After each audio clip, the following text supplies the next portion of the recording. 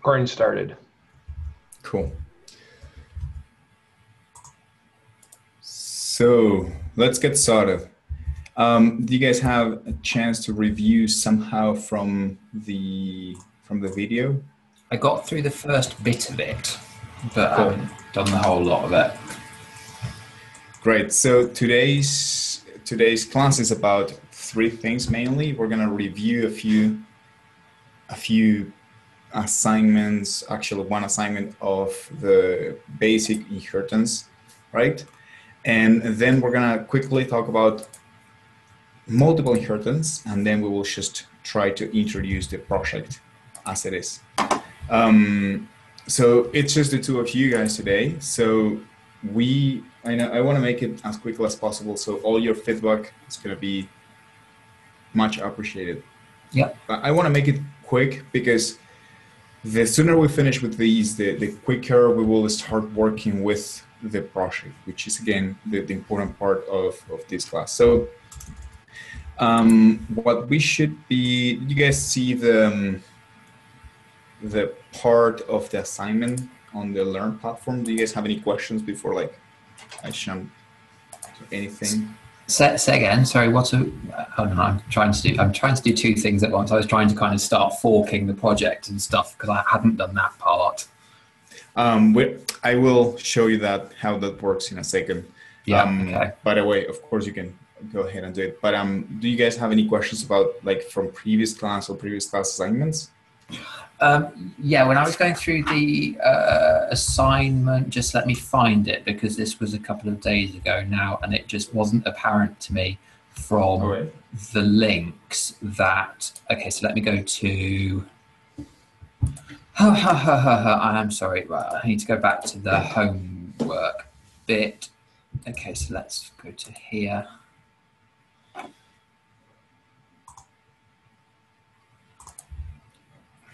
Agnieszka, can you hear me correctly?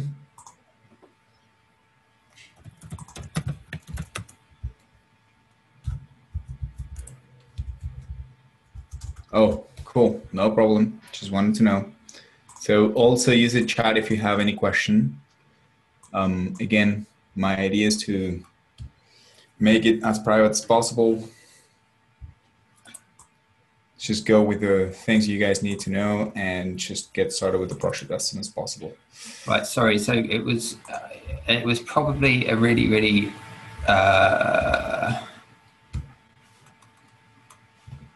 So I'm trying to find where it was.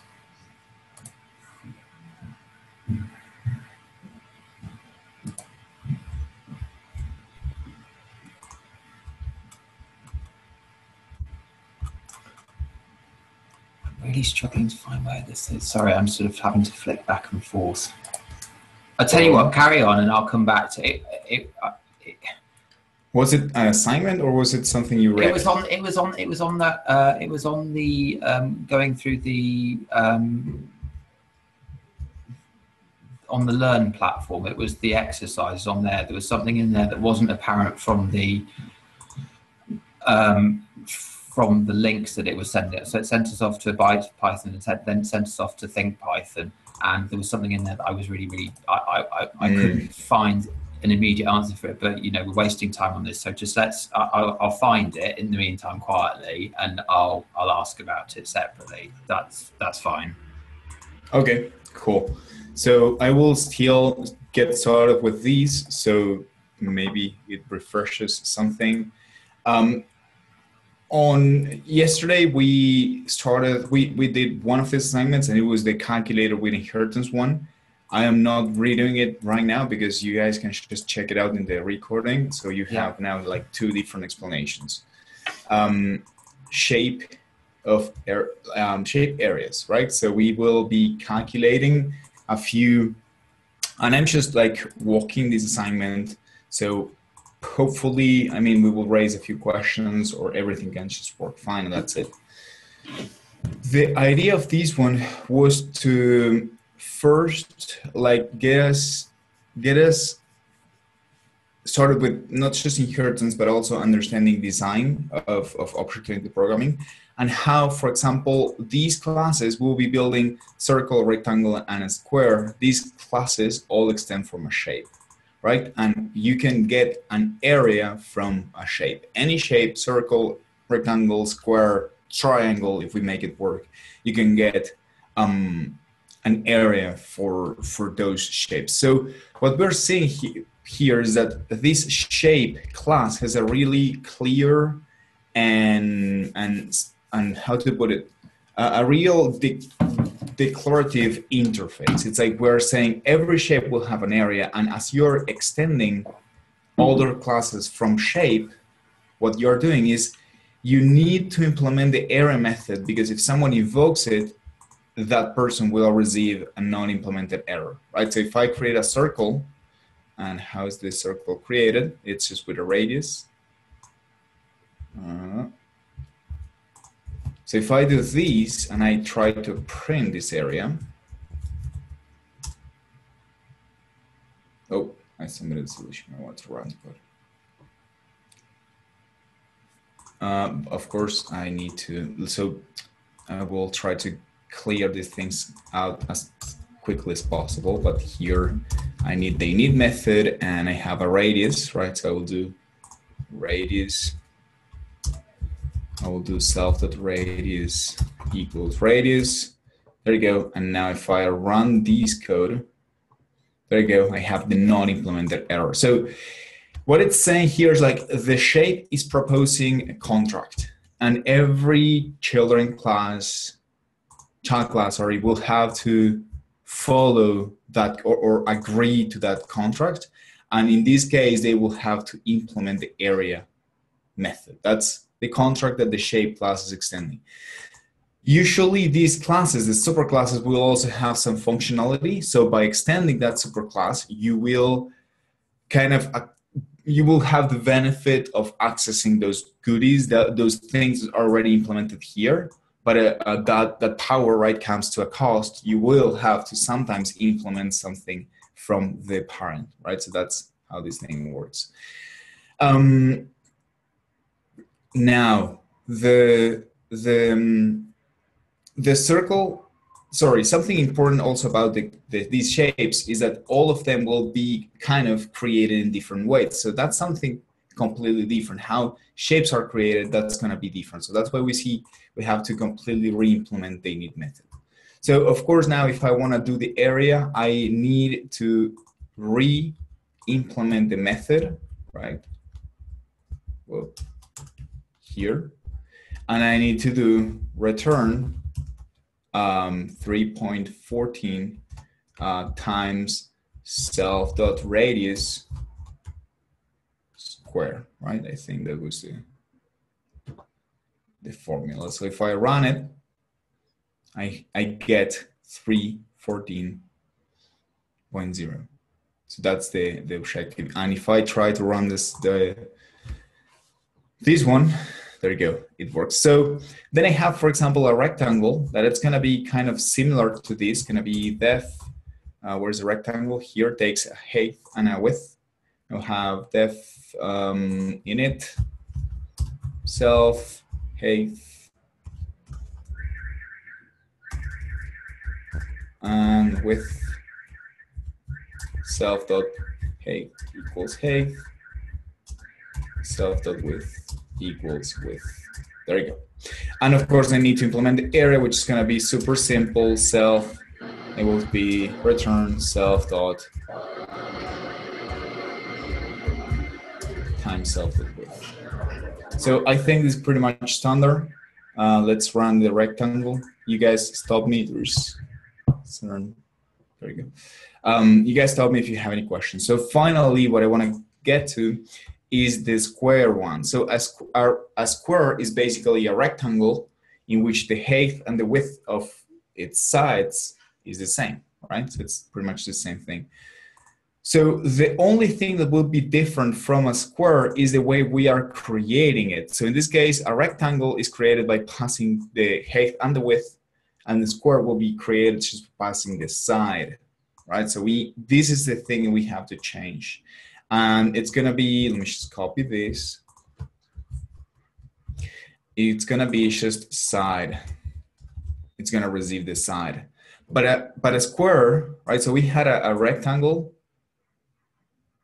A rectangle, there you go. So this is L1, for example, and this is I don't know, or this is, sorry, this height, and this is W from width, and a perfect square, which I will not be able to draw, is gonna also have height and width, but of course in this case these two are the same. H is equals to width. So what I will be doing is just borrowing that functionality from the square, from the rectangle, sorry, and I will just set the height and the width, both of them, as the side. So what's the height of a square?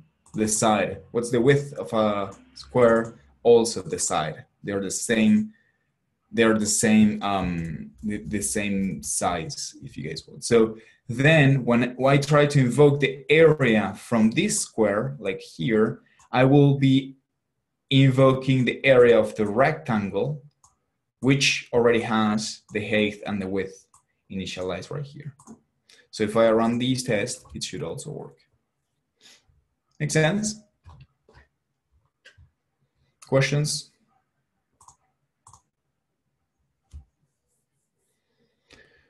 All right, cool. So again, the idea is to start working with assignments so we can like explore, and again, hopefully you guys will have questions. This is probably too simple. If you guys have questions with other assignments, just let us know, we can go with them.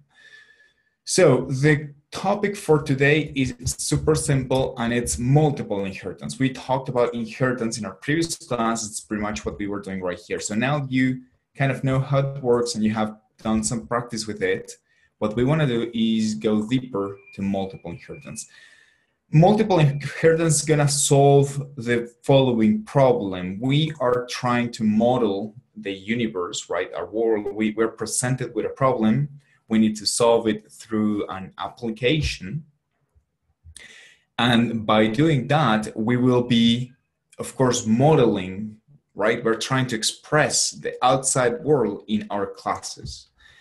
Sometimes the outside world, it's a little bit weak, right? So we will end up with things like these, right? So we have this perfect vehicle hierarchy, right? You have vehicle, ground vehicle, flying vehicle, sea vehicle, and everything seems to be tidy, and they are in the particular order or place where they should be, or we think they should be.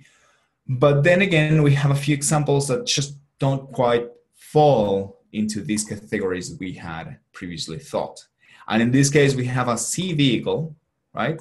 Which is both a flying vehicle, this seaplane, which is both sea vehicle, because you can just take it through the water and over the water, and you can also have the flying vehicle, which is because it can fly, right? So it has both traits, and the same thing is going to happen with an airplane. It can both fly, and you can also drive it, you know, through like, I don't know, wherever you want in just the road. And we end up with a hierarchy like this. We have the ground vehicle, the flying vehicle. Both of them are parents of an airplane, and both flying vehicle and sea vehicle are parents of a seaplane, you know? So that's what we're trying to solve. So now that we have the most difficult part about multiple inheritance is just understanding the problem and solving it with code.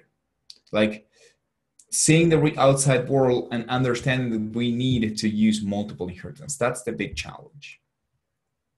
Once we have understood this, it's super simple to pull it with Python. You guys just need, this is going to be the base classes. So it's going to be, there you go. And we need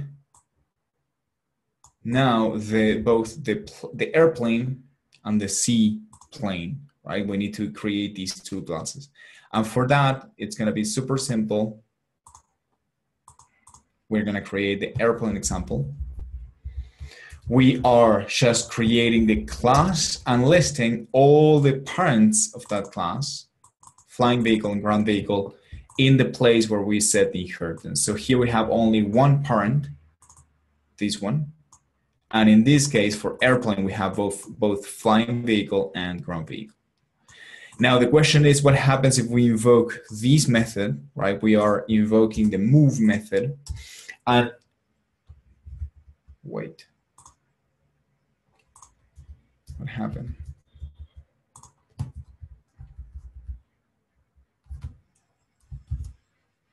There you go. I had the incorrect code. If we invoke the move method, airplane doesn't have a move method. So we will need it to resolve with one of these three methods.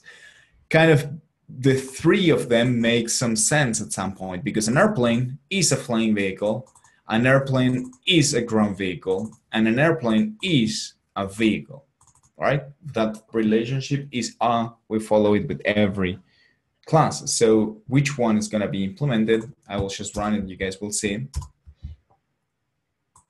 It's going to be this one right here.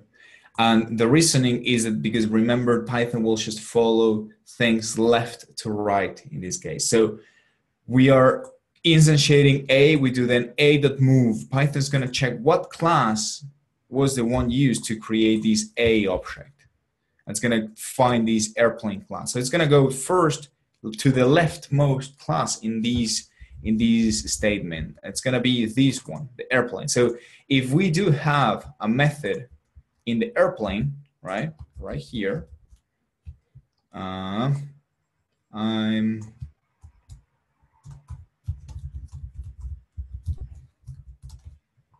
if we do have a method right here, it's gonna be just used, and Python will just like call it a day. It's enough. I have just found the method that I needed. But if we don't have it, Python will keep moving left to right. So it will get the next class, right, which is this one. And that's why we get this method executed, move. If we don't have this method, and we run it, Python go left, right. It doesn't find it right here. It's going right again, right, to ground vehicle, and it's not finding it. There you go. Make sense? Questions? So there is like a protocol to kind of resolve what methods are going to be invoked. And that protocol has the following name, MRO, right? MRO Python. And it's a method resolution order. And it's just like a paper, you know, like a white paper, specifying how Python is going to resolve these examples. Whenever someone is invoking methods or attributes from a complicated hierarchy, how it's going to be resolved, as simple as that. What we usually say is that even though Python has this power, you know, that doesn't mean you guys have to stretch it and you have to create super complicated hierarchies, you know, because Python can handle them. Because usually these things start to get pretty complicated to read and to understand, to debug. And later, you know, if you ever need to extend something, it gets complicated. So usually it's better to keep them simple. The functionality, the power is there. You guys can do these, and that's fine. If you check the MRO, it's really advanced and powerful, but that doesn't mean we have to use it every time. Try to keep your hierarchies simple enough and flat. Questions? No? You guys are fine. For the ones that have just arrived, sorry. We just started the class introducing a simple assignment, right, to review basic inheritance. From there, we're picking this multiple inheritance one. And now what I want to focus on is on the project that we have for today, which is the most important part of this class, trust me, like being able to work on this project. So this is the project you guys will have.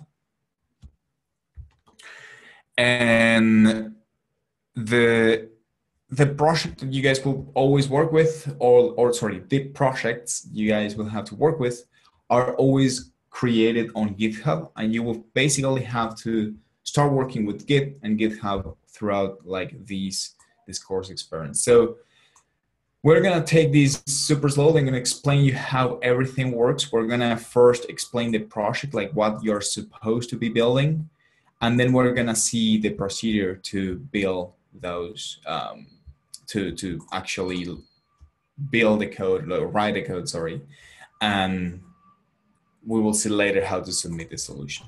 So stop me at any moment. We have plenty of time. I will try to go as slowly as possible, so we can, like, everything's gonna be recorded too in case you wanna double check it later. Any questions before I get started?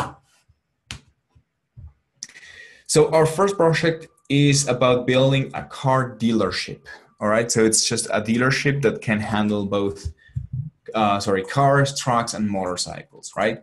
This dealership will buy and purchase vehicles. So it will sell vehicles to customers, and it will also buy vehicles from customers, right, to provision itself.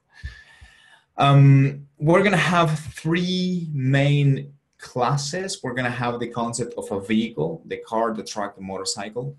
We're gonna have the concept of a customer, that a customer can actually be either a customer or an employee, right? And what that means is that we will differentiate, we will have this person class, and then we will have these children, customer and employee, because we will be selling and buying cars to and from both customers and employee. We can very much sell a car to an employee, and the employee, of course, will have a discount. That's the idea.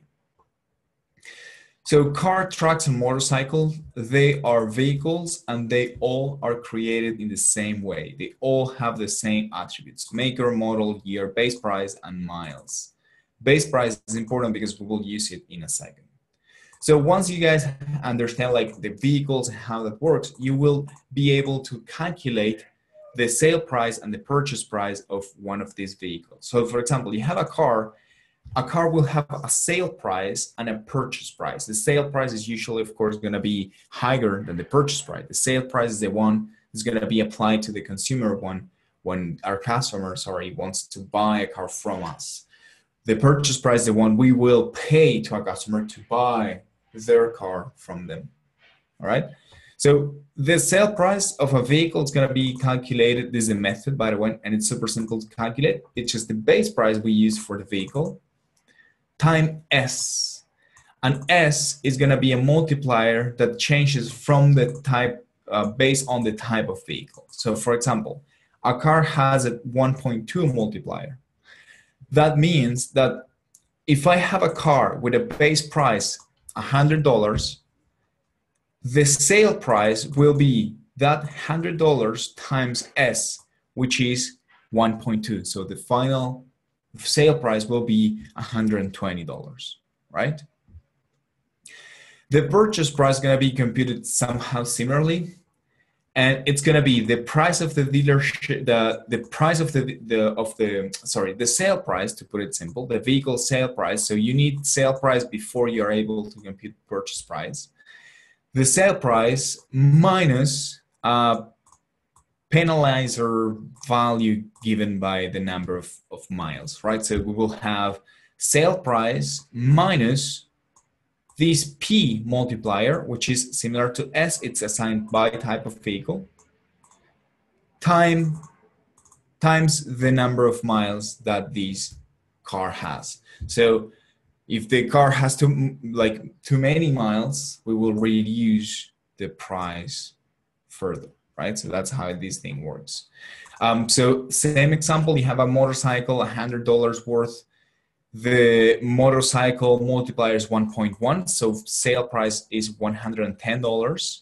If we want to purchase the multiplier from the motorcycle from our customer, we will apply 110, which was the sale price, minus P, which is 0.009 times the number of miles, right? So that's how this thing is gonna work. I'm giving you conceptually the idea. We will of course see code in 1 second.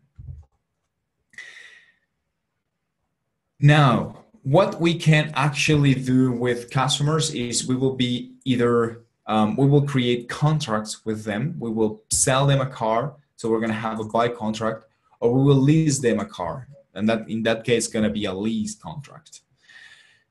Every contract, regardless the type of the contract, will have two important methods. One of them is going to be total value, and the other one is going to be monthly value. The different type of contracts we have will of course give you different values for these methods, but still both these type of contracts need to have a total value and a monthly value. So let's check an example. In this case, a buying contract is the first one. And a buy contract is created by passing the following attributes: a customer, a vehicle, and the monthly payment. How many months, right, it's gonna take for the customer to pay for the whole thing, right? How many installments, if you guys want something like that. So here, customer, vehicle, and finally monthly payments. So how do we compute the total value?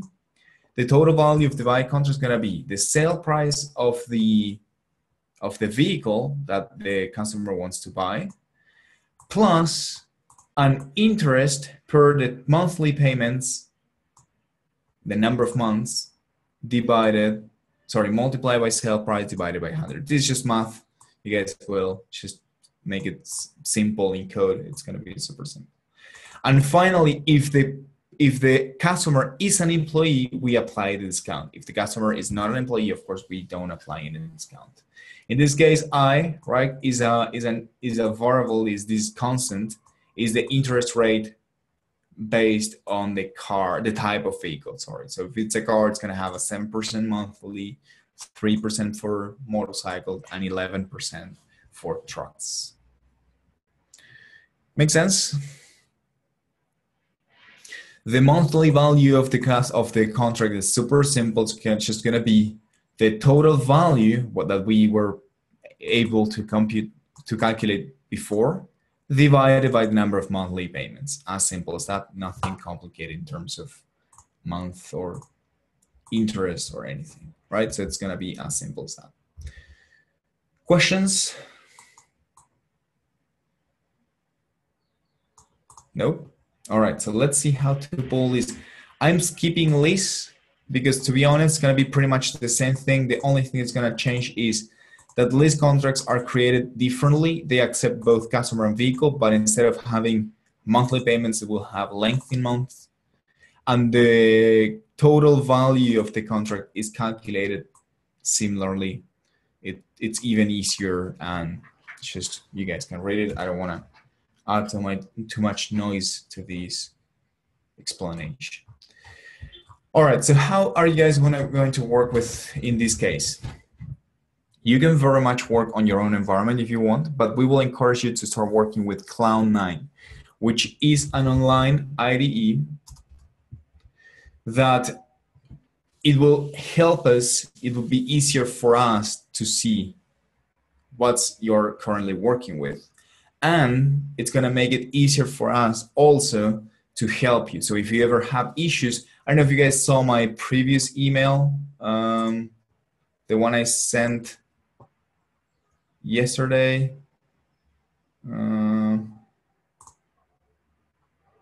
This one, well, it was actually here. So if you can access that workspace and you can see what we're coding. And actually, if someone wants to request access, I can grant you access and you will be able to make modifications, to run code, etc. So if you ever have issues, you will give us your Cloud9 URL and we'll just be able to jump and help you right in place. If you're working with your own environment, it's going to be much harder for us, and actually we might not be able to help you completely because it might depend on your environment. So it's much easier if you guys use Cloud9. All right, so how are you gonna get this project started in Cloud9, it's going to be super simple. The first thing you're going to do is just fork the project. In this case, I already have it forked, so that's why I don't see it. But if you just click on fork, that's it. Of course, you need to fork because in this case, the project is created in our own organization and you will not have privileges to submit your solution later to our organization. So that's why you have to fork. Once you have forked, you will have the project created in your own repo, in your own account, right? So it's going to be the repo. It's going to be a copy, but sitting in your own profile in GitHub. And now you want to start working and changing this code to make it work, of course. So the first thing you're going to do is you will create a new workspace. It's going to be right here in Cloud9 to get started. And you will get a few things from the repo. That is the important part from the repo, sorry. The first thing is going to be the name, simple. All right, it's going to be something like this. You put. And then you will make it public, right? It's free. And two really important things. The first one is the clone URL. So when we create the workspace, we're already importing all this code. So we can start working locally. The clone URL is gonna be sitting right here. So I'll just do copy. Usually we will recommend you guys to use HTTPS. And you will paste it right here. And please make sure it's your own repo. And then you have the template to select, which is important to select Python because it already has tools installed. So I select Python, there you go, and I create the workspace. Any questions about this? Super simple. Two important things, clone URL and Python. Once it's created, I'm gonna use the one from last night so you guys can see that it's how it's working. You will be dropped to something like, why is this thing not closing? To something like these.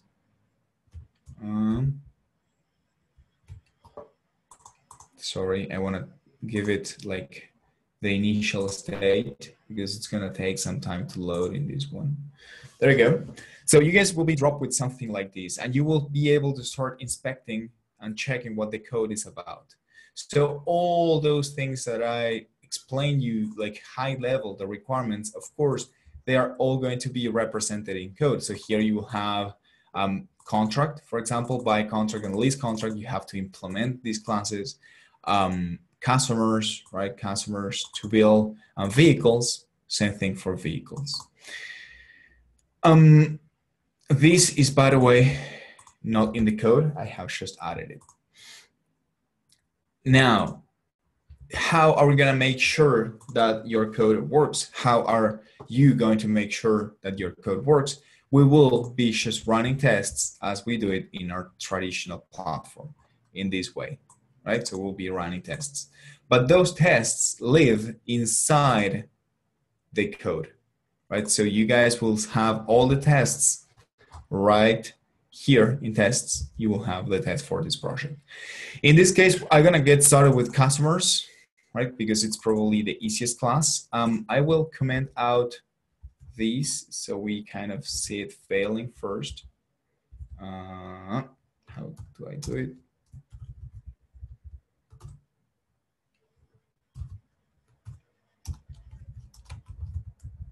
And I will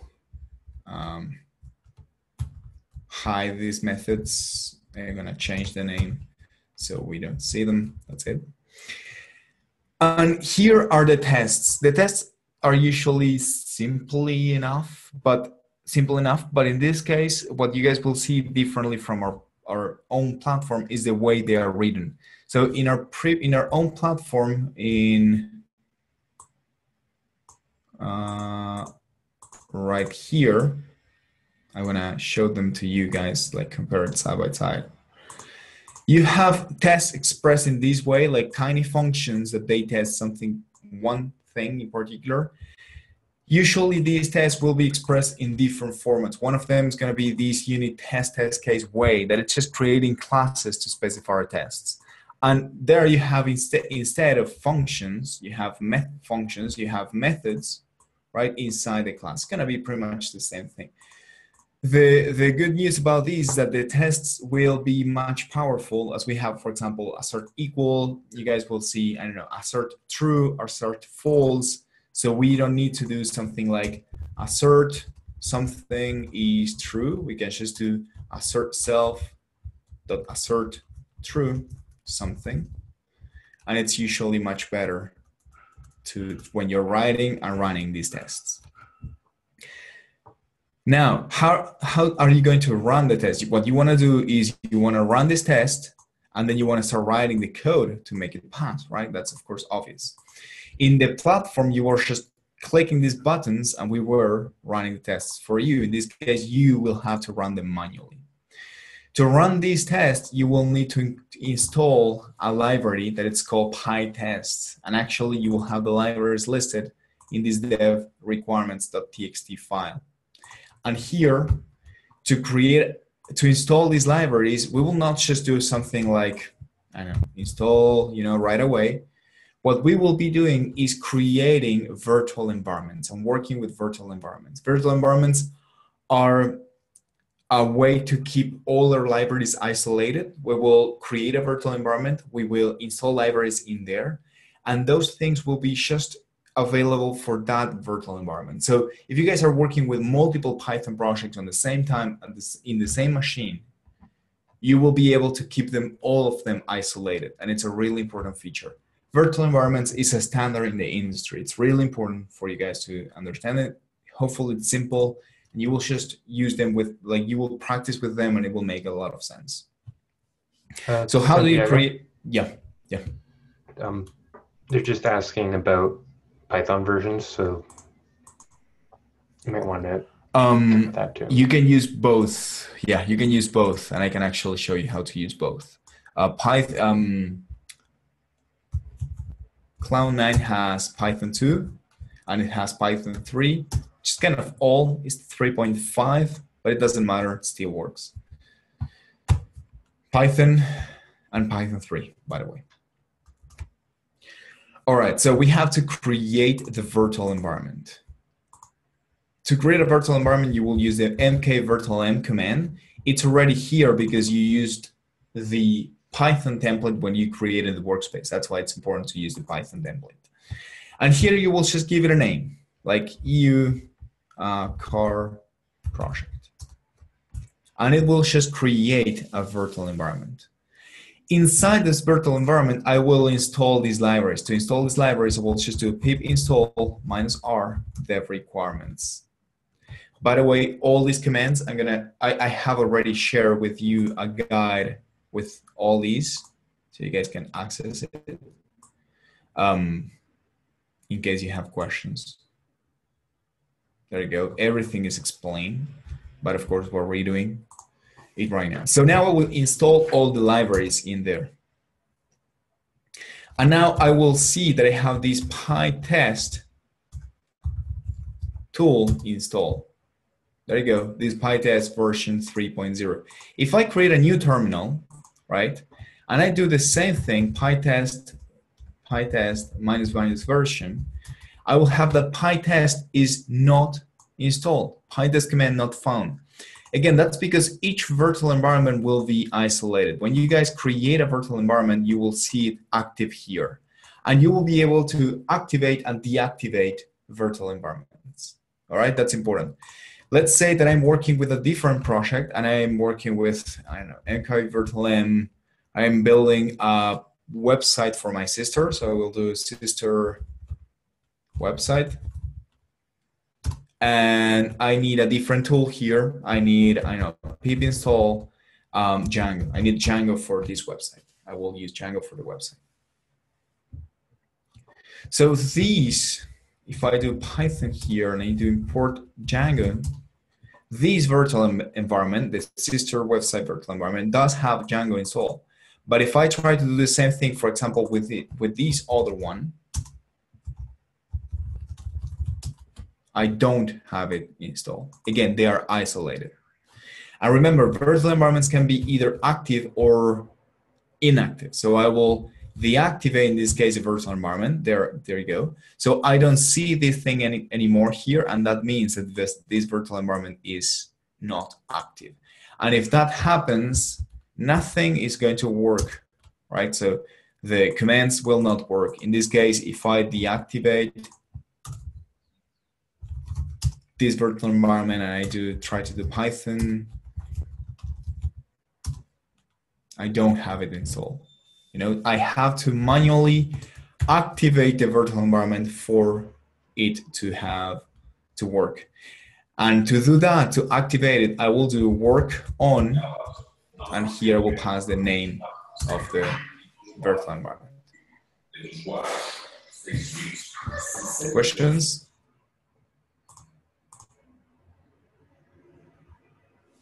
Guys, any questions? All right, cool. So this was like a primer on virtual environments. I'm going to activate again, work on. Is it work on, but it's all together, work on. It was EU car project. There we go. And now I want to start running these tests. Remember, it's pretty much the same thing that is happening here. I want to do it in my environment. So what I will do is just, I will run the following command, and you guys have it in the guide. And if you don't remember it, just let us know. But it's going to be something like Python path dot pytest, and the test that I want to run. I want to run all the tests inside test customers. There you go. So my tests are running perfectly. They are failing because I have just commented out all the code, but they are running. And if I read the test, it's going to say that in line 9 of test customer, right here, these check fail because customer doesn't have a first name. Object has no attribute first name. So what I will do is just implement this piece of code. I will line command it. I will save it. And I will run the test again. And now it's failing in other place. So that means that all this is already working. It's failing now because c.isEmployee is failing. It doesn't have that attribute. That's of course because I changed the name. I will put the names back as they were. And I will run the test again. There you go. All tests are passing. So this is good. Green is good. All tests are passing. Makes sense? Questions? You will then start repeating this process with other tests. For example, let's go to test vehicles, which is a really large file and it has many tests. So if I try to run test vehicles, I will have these awful output full of red, you know, and it doesn't make any sense. So what you usually want to do is start running test by test, start tackling them test by test. So in this case, we want to check if car creation works. If car creation doesn't work, then then nothing is going to work. It's like the base of everything. Let me comment the code out. There you go. So we see it failing. So what I want to do is, again, I want to run this test. To do that, I will just use the name of the test. And I will do the same command as before, but I will pass -k. I will pass the name of the test. There you go. So I just run one test, one fail, 8 deselected. There are 8 tests that are not being run. And of course, this one is failing. If I implement the code for the test, and I run the test again, you guys will see that it works. So one test is passing. That's good. I can start tackling them one by one. I can now run these other tests.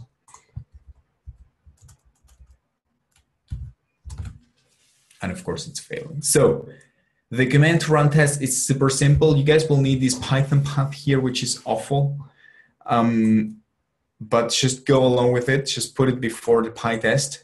You guys can use the up and down arrow keys in your keyboard to circle between different like previous commands. So every time you have to run a new test, you don't have to type everything again. You just hit the up arrow key and it's going to be just completed for you with the last one. So you just need to change these names. Okay. The guide has all the commands you guys need to run. And there are different ways of showing this output. So here, what we see is that v1.sale price is failing because car doesn't have a sale price at all. This error, right, is pretty awful. I mean, this is a lot of information, so it might be good for you guys.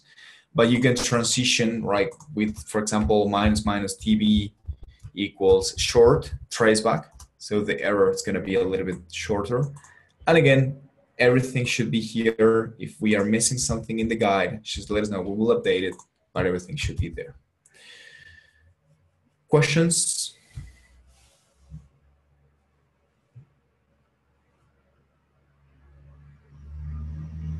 You guys are fine?